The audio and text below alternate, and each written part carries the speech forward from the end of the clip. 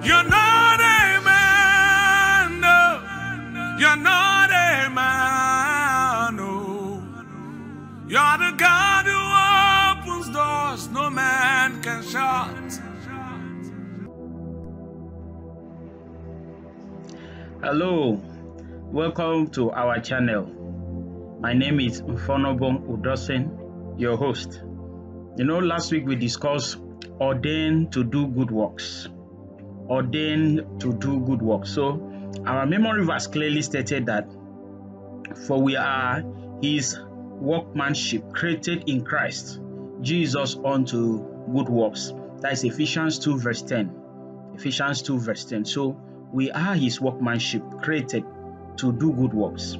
And these good works can only start when you give your life to Christ. So now let's look at the significance of the price.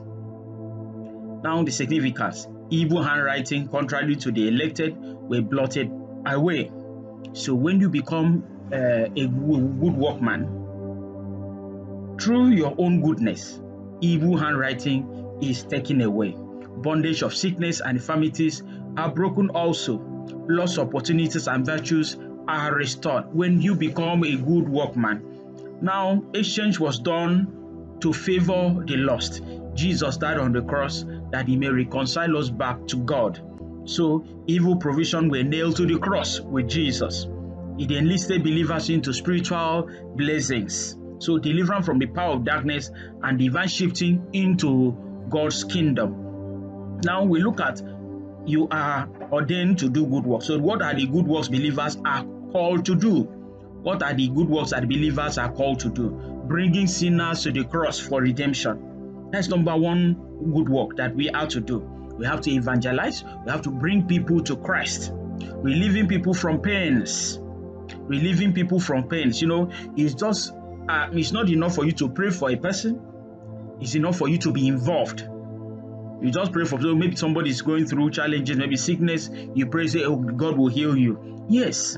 How about if that sickness has drained that person's account or if financials?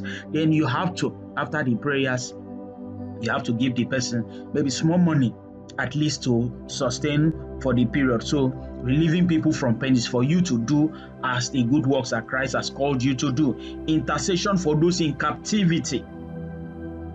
Intercession now is a place of prayer. You know, some people run away from prayers.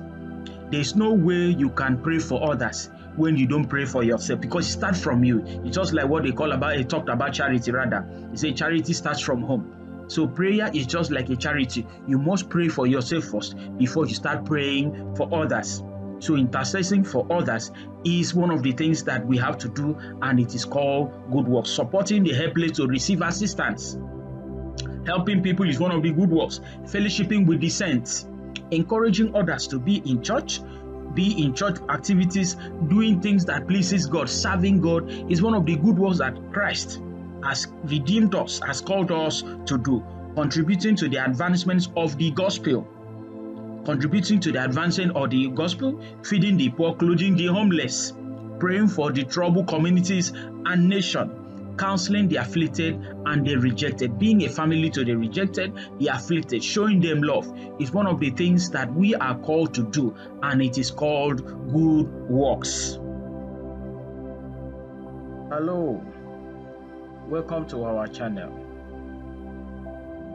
I will encourage you to like, subscribe, and click the notification bell so that anytime we upload new episode, you'll be notified. Thank you. God bless you. So today we want to discuss on judging others. Judging others. Let's pray. Father, in the name of Jesus, give me the grace to remain focused.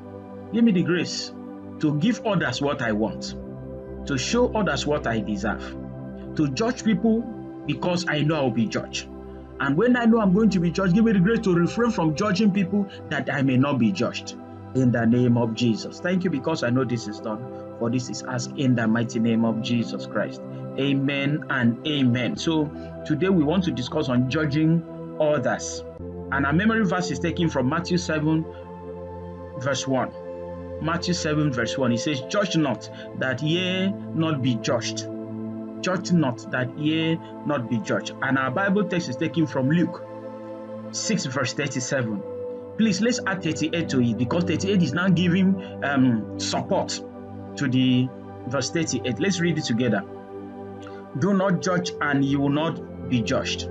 Do not condemn, and you will not be condemned. Forgive, and you'll be forgiven. 38 says, give, and it shall be given to you. A good measure, pressed down, shaken together, and running over, will be poured into your lap. For with measure you use, it will be measured to you. You know, there's something about judging others. When you judge, you use your own mode. Maybe you use a derrica. Believe me, when it's time for you to be judged, that your own derrica will be pressed down. Whether it is for good, it will be pressed down. Whether it's for bad, it will be pressed down. So that is the reason I wanted us to add that 38 to it. That is not just enough for you not to judge others. Don't judge others because you don't want to be judged. If you want to judge, know that the measure you'll be given, the same will be given to you. Even your own will be added. So if you are doing good, you do good. When the returning part of that goodness comes, it will be added. But when it's a bad thing, something too will be added. So you have to understand that judging is not just a 50-50 ratio judgment. No. When the return comes, certainly the ratio of return will be bigger than the ratio of descending. So now we have to understand that when you refuse to judge, you won't be judged. When you did not condemn anybody, you will not be condemned. If you forgive, you will be forgiven. So we all should know that judging others negates divine order. And equally, we should know that believers have been instructed not to judge others, knowing fully well that there are dangers in judging others. There are dangers in judging others. Let's move into our lesson introduction.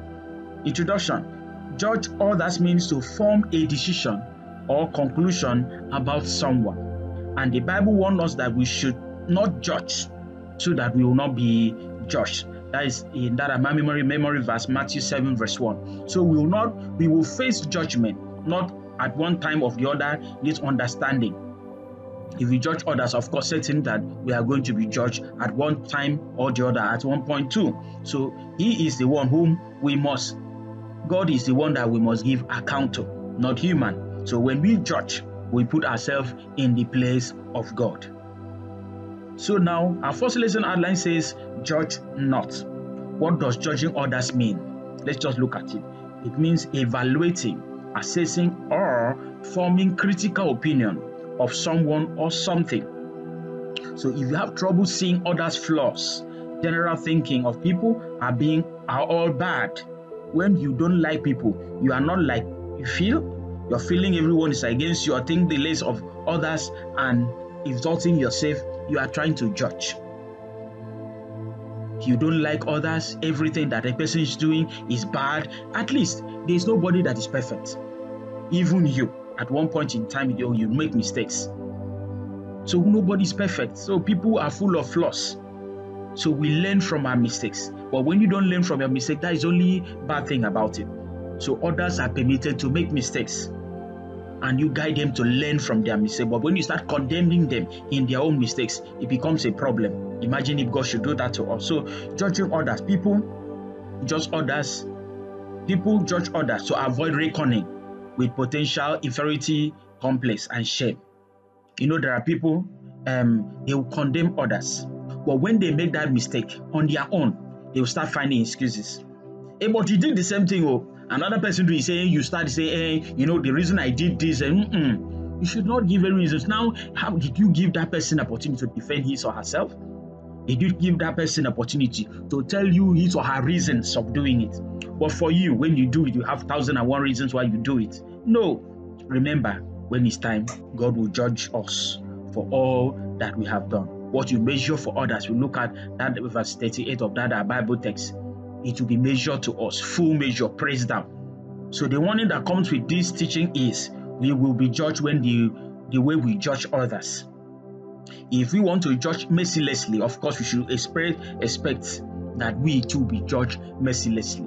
If you judge with mercy, certainly you know that mercy will be added unto you when on your own day of judgment. Denying others mercy will keep God away from showing you mercy.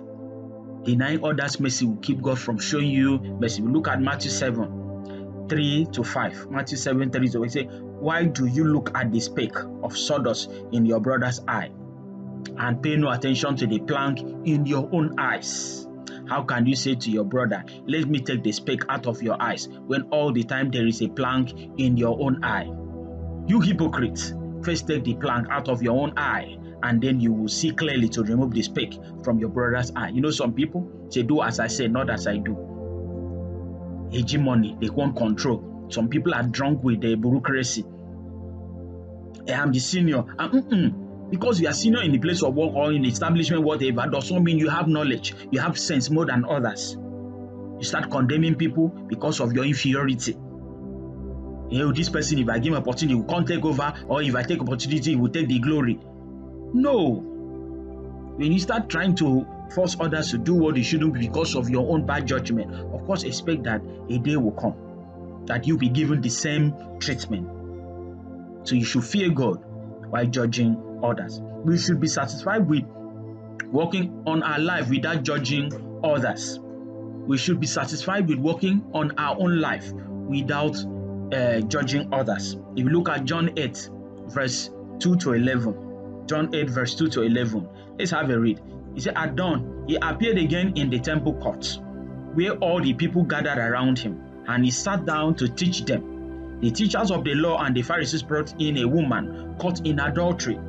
They made her stand before the group and said to Jesus, Teacher, this woman was caught in the act of adultery. In the law of Moses commanded us to stone such women. Now what do you say? They were using this question as a trap in order to have a basis for accusing him. But Jesus bent down and started to write on the ground with his finger. When they kept on questioning him, he straightened up and said to them, let any one of you who is without sin be the first to throw a stone at her. Again, he stooped down and wrote on the ground. At this, those who heard began to go away one at a time, the older one first, until only Jesus was left. When the woman still sits standing there, Jesus straightened up and asked her, Woman, where are they? Has no one condemned you? No one, sir, she said. Then neither do I condemn you. Jesus declared, go now and live your life of sin. That is, you have to go now and abandon your life of sin. Condemnation in this regard, Jesus was trying to demonstrate, is not that we should allow us to continue in doing bad things, but it's to allow us to know between good and bad and allow our conscience, because the Bible even said that if our conscience is enough to judge us, how about God? So that thing you are doing, you don't wait for somebody to come and tell you that you are doing bad. You know, that the Jew just made mention of a guy who was one of the security personnel at camp. He later resigned and bought Marwa tricycle, and started driving at the camp there. But they never knew that he had ulterior motive. His conscience did not break him. A man, he said he started stealing things at the camp and using the keke to be taking the thing out. You know, when he gets to the gate, the people knowing him as a normal security person before, they would salute and greet themselves, and never knew that he was carrying things, stolen things out of the camp. But one day, God exposed him. He was caught. So if before he started, his conscience, he allowed you to tell him, now man, you are a child of God, don't do this. You don't wait to be caught to be called a thief. No, you know that what you are doing is bad. Then warn yourself. Because if you continue, there's a stricter punishment. Let's look at the consequences of judging others. It fosters a negative and toxic environment and leads to conflicts. When you start judging others, it brings problem into the environment. It can bring criticism in Christian fold. It can erode trust, respect, empathy, which are essential for healthy relationship. It is hurtful, causes relationship damage and destruction of good reputation. You look at Proverbs 22:1. Proverbs 22:1 says, a good name is more desirable than great riches. To be esteemed is better than silver or gold. So whenever you judge others, you are putting yourself on God's role. That is assuming God's place. Let's look at Romans 14, verse 10 to 12. It says, "You then, why do you judge your brothers or sisters? Or why do you treat them with contempt? For we will all stand before God's judgment seat. It is written, as surely as I live, says the Lord, every knee will bow before me, and every tongue will acknowledge God. So then each of us will give an account of ourselves unto God." It is inaccurate. It can cause spiritual shipwreck. It brings misinformation that can make ministry to be incapacitated and unproductive. Judging others, especially jumping into conclusion when you did not hear all the full story. You jump into conclusion. It can cause problem in the church. It can cause problem at home. Can cause problem in the place of work. Can cause problem between husband and wife. Can cause problem between parents and children. Cause problem. It can cause problem. So judging others is something that has been causing problem since, and is still causing problem today. It is good that we turn a new leaf and allow things to slide. Sometimes allow God to lead us. So now, since we know that judging others negates divine order, we should desist from it. So it is then safe to conclude that the bottom line is that we are not to judge people. We are called to love them, even our enemies, to forgive them, to help them, to love them into the kingdom of God. If you start judging them, maybe those who are smoking, you condemn them because they smoke, or the drunkards, you condemn them because they are drunks. Those who are doing adultery and fornication, you condemn them. How then will they be able to talk to them? How then will you be able to convert them? So please show them love. Move closer to them. The suffering of the cross, speak through you to them, that they may be reconciled back to God. Thank you for always coming around to study with us. I appreciate your time with us. God bless you for always coming here to study with us. I celebrate you. God bless you, bless you, bless you indeed. Thank you. Please do share this with others. See you in the next episode. You're not a man, no. You're not a man, no. You're the God who opens doors no man can shut.